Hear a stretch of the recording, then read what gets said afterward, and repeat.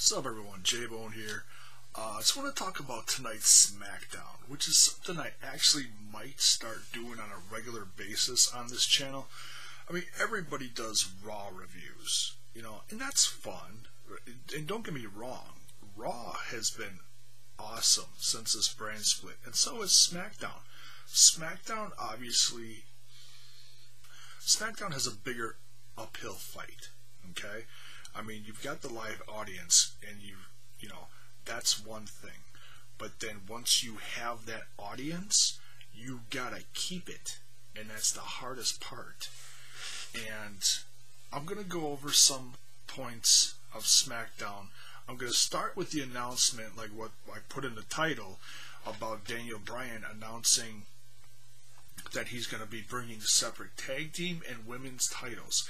Now, I know this came out yesterday because he was at some radio station and was talking about it, but he actually said it on WWE programming tonight.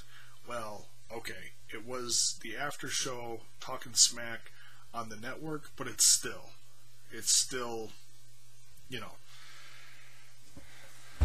canon. Whatever, is that how you want to say it? I don't know. It's, he said it on WWE, viewing, whatever. But that's not something I don't think they're going to do overnight. I think they're going to do that post SummerSlam within the next month. Now, we saw positives and negatives with that. Positives, I'm saying we got the debut of American Alpha, okay? That was great. I have been waiting for this. They have been ready for a while now. The crowd was I mean, when they did some of their big moves at the end, they kind of woke up, but this crowd was like pulling teeth tonight. They had some good spots during the show where they were like, oh, okay, we're awake now. And then other times where it was like, is there a crowd in the building? Seriously. So yeah, the tag team, they need to have a strong tag division if you're going to have new titles. Now, what are they going to call those titles? I don't know. They have not said that. They just said that they are going to have some new titles, which it makes sense. If you got two separate, you're running two separate companies, and they're competing. Raw just announced the Universal Championship, which is huge. Yeah, some people love the title, some people don't. Whatever. It is what it is. They're not bringing back Ric Flair's belt. Sorry, they're not doing it. As much as some people might love that. I've got a copy of it around here somewhere. No, not authentic. Someone bought me a toy belt a few years back at a bar. So whatever. Anyways. But yeah, on the women's side of that discussion that I just talked about, if you're going to create a new title, you've got to build up your women's division on this brand.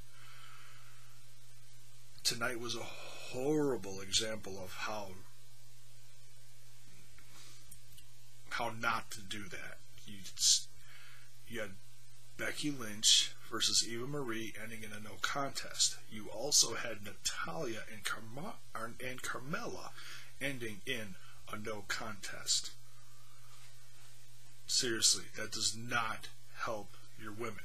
Now, I posted a little funny thing earlier about my wife, not liking Carmella. Okay, I like Carmella, but I had to share that. Okay, that was hilarious. So my wife apparently likes Natalya and whatever. Sorry, Carmella. My wife's hating on you. And then the whole Eva Marie thing. Oh, is she going to draw some heat from that fake injury? Jeez Louise. She's going to just come out in her bra and panties and wave her cape around and then limp to the back.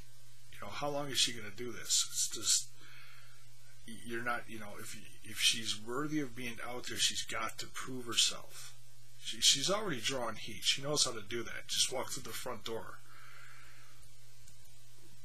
It's one thing to be a great heel. It's another thing to be a great heel and be a great performer in the ring. And that's where she has to prove herself. So, great to have new titles announced.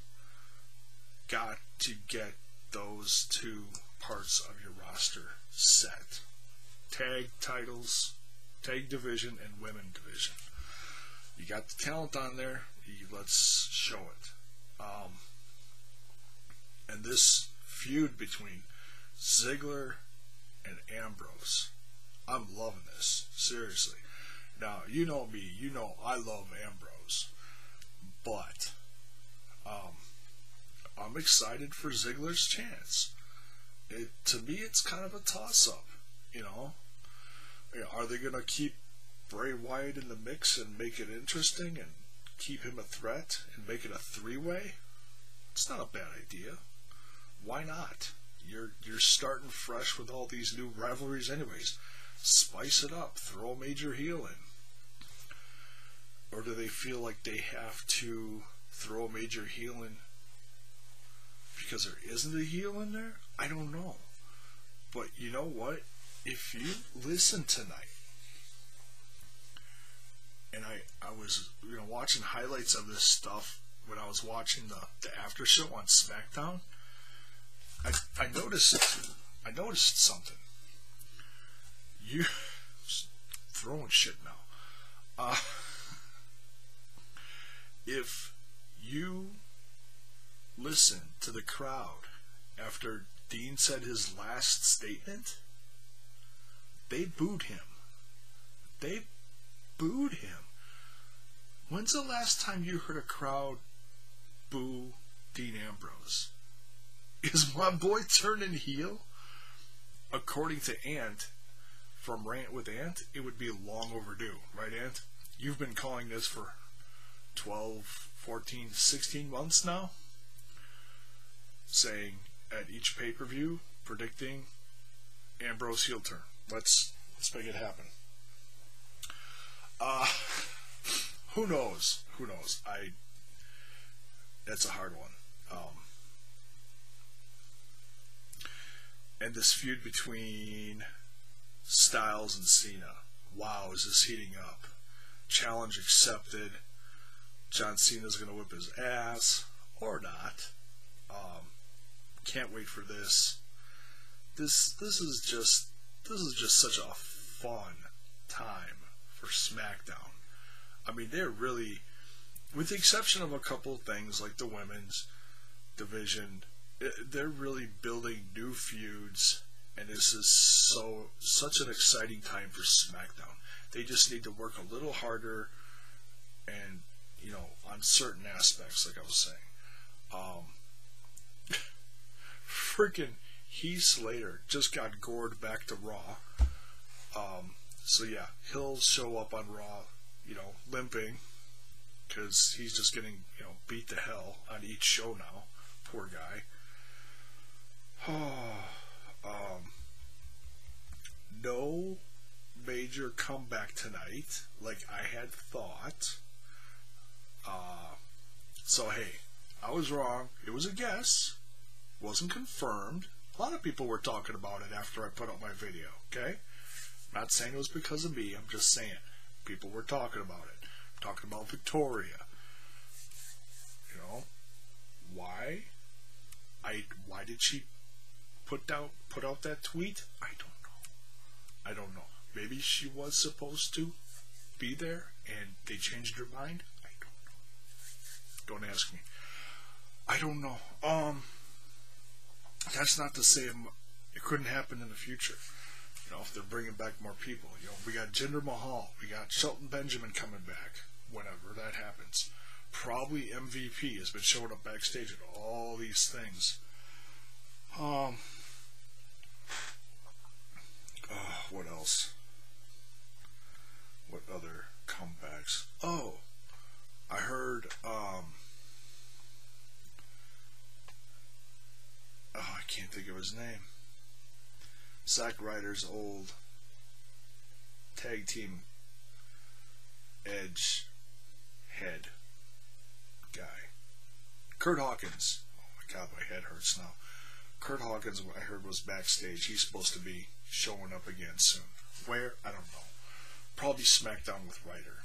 I've actually wanted that team to get back together for quite a few years. I wrote a blog about that on ringsidenews.com a while back, saying that should happen. Now, after about 3-4 years, whatever it's been, it might actually happen. And then we get a heel turn for Mojo Rawley. I don't know. I'm just throwing goofy shit out there now. It's late. I'm tired. But yeah, SmackDown was... I liked it. It's not perfect, but I like the fact that this brand is getting new life again. People are starting to care. They just need to fix a few things. And I have absolutely no doubt to keep the guys they have, make a few more stars, work on a few key points, like I said, the tag division, the women's division, and they'll be right up there with Raw. You know, it's just smart booking for 2 hours instead of 3. It's possible. It's not impossible. They can do it.